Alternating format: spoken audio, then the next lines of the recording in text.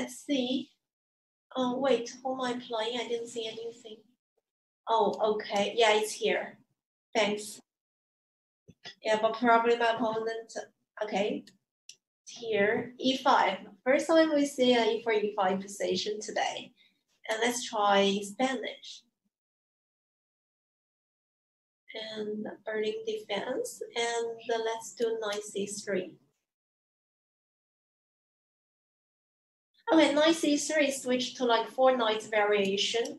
Normally white should do short castle or D3, but this is another way to play.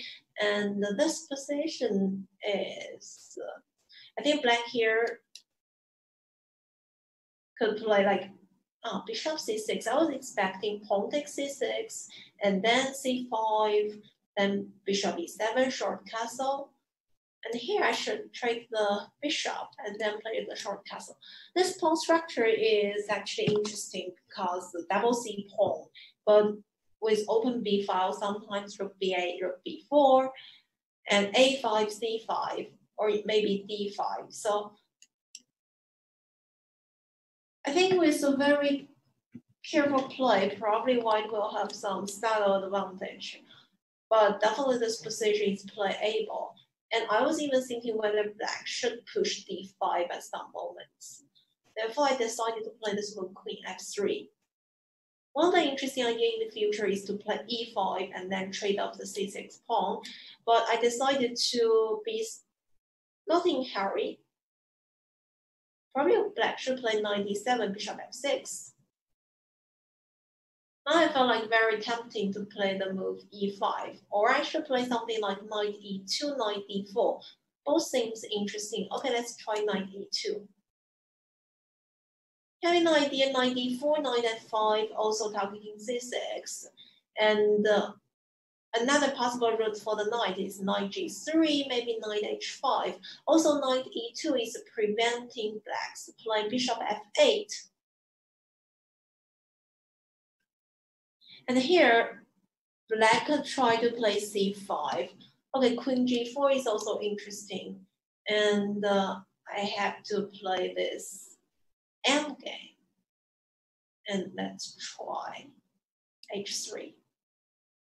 Here, black's knight should get back to F6, because if you go to E5, probably white will play bishop E5 to create this bad pawn structure.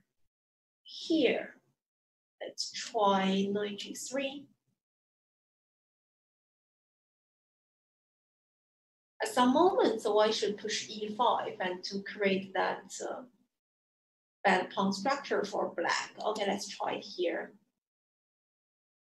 Black could play knight D5 and then knight B4 with idea ED6, CD6. Because now the current position, the C7, C6, A5, 3 isolated pawns are kind of the long-term weakness for black. Okay, but he can try A4 and sometimes C5, C4. Therefore, this move rook A, C8, I felt like also a little bit imprecise. Okay, I play C4 move, stopping knight D5. When the knight staying on F6, this bishop on E7 is also a little bit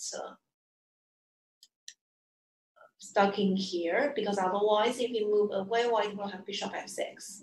Okay, rook F E7, rook F E1. This move is a little bit passive. I should try knight F5. And let's see if black would allow me chances to play next move. Oh no. Okay, but then he's having this pawn structure.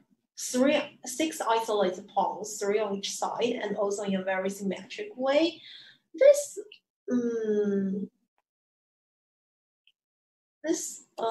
black should be a little bit careful, although bishop b4 making me a little bit uncomfortable, as my rook has to go back on f1. Otherwise, I'm giving black the open d file. Okay, so for white, the plan probably would be g4, king g2, king f3. Okay, rook d1, rook d1. Now suddenly white is feeling more comfortable. Probably black should play like rook e8, bishop c5, starting rook e2, attacking f2 bishop. Or maybe a4, rook a8, ab, rook a2.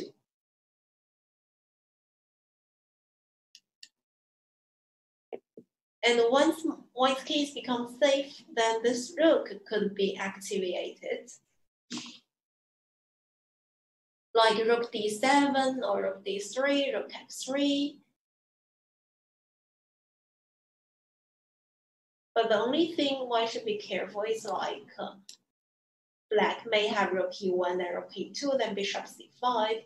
But okay, this king can go to g3 when black is giving a check on f2. Okay, so let's take pawns. And also this king on g6 has some problem that white may have rook c8, rook g8 in the future. Disconnected again. Okay, let's keep talking and hopefully I'll be back to the game very soon. So black may have rook e1, king g2, rook e2. Okay, he's playing c5. Now I decided to catch the time, exchange the rook, because when white has a pawn up and the black's pawn kind of disconnected, it's good to clarify the position, trying to convert to the pawn endgame. Therefore, I play knight d5. Also, keep an eye on king f4, right? And let's do g takes h5. Okay, let's do king g2.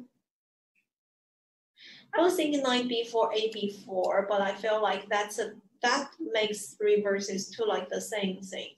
Disconnected again. Poor thing. Okay, my idea is like to use one h pawn, exchange both f pawns. And if we go king h5, I might have the idea knight f4, knight d3. Knight on d3 is better than d5, as it's also keep an eye on c5 pawn. And also I could do like f3, then there's no more bishop e1 and check. So that was my idea to maneuver the knight from d5 to d3 and not get a tempo. If black play king h5 again, and then I can take the pawn f5.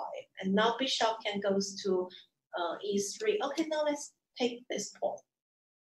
This is winning the pawn endgame.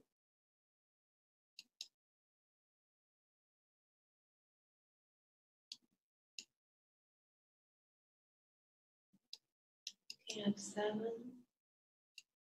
king e6, king d6. And thanks to the a2 pawn, white is on time to capture both. Okay.